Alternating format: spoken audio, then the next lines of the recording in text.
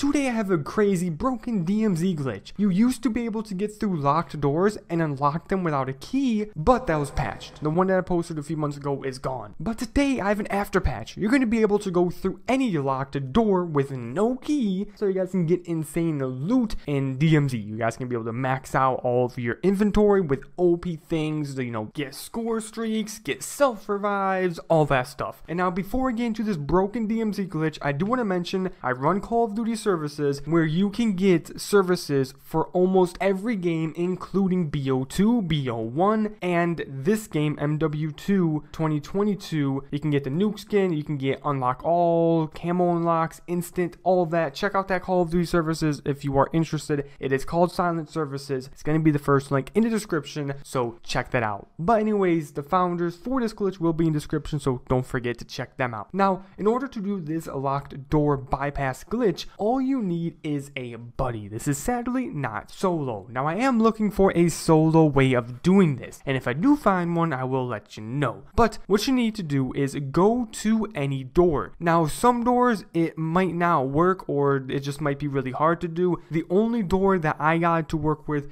is this door, but I was told that it does work with more doors, so just some may be easier than others. So if you're doing this with your door and it's just not working, it may just be a harder one to do, and I just recommend you to move on to another door, and it should be easier, and you'll eventually find one that's easier. But this one in the video is the easiest one to do this glitch with. And what you want to do when you get to the door is you want to get this certain vehicle right here. This is the best one to do with. Then you want to run towards the door and face the door. Then you want your friend to take the vehicle at a long distance and simply go right ahead and full force go right into you. Then pause.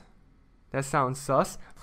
But if you do it right and your friend hits you with the vehicle from behind and you're running towards it, you should breach right through. Now, what might happen is it might just teleport you back outside of the door right here where I am. And if that happens, that's okay. Just try again and you will eventually get it. But as you can see, I popped right through the door. And what I can do is I can unlock it from the other side and literally get in this door without needing a key. Yes, you don't need a key, which is awesome. So broken. So yeah, if you guys are wondering where's the skeleton key dupe, well, you don't even need skeleton keys. Just do this. Now, when you're in this room right here, there is a lot of legendary loot. Just go ahead, grab it, and get your character deck out. Like I said in the beginning, this does work with more doors, I was told, but it is just trickier with other doors. This one is the easiest to do it with. Now, here's a glitch that I've been working on for a minute. This one right here lets you breach through walls and doors, but I haven't figured out a way to fully get inside the room. This one right here, I'm just going to leave to you guys, and if you find any extension to actually turn this into a locked door glitch, please let me know in the comments. I tried so many things, but it always just teleports me back outside of the door. But hopefully you guys can find something.